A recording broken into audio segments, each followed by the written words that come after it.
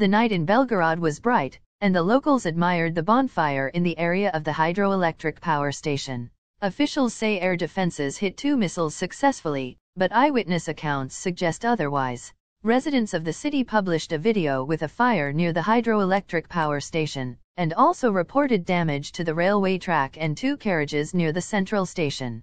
We are embarrassed to ask, did the air defense missiles work so well for their own purposes?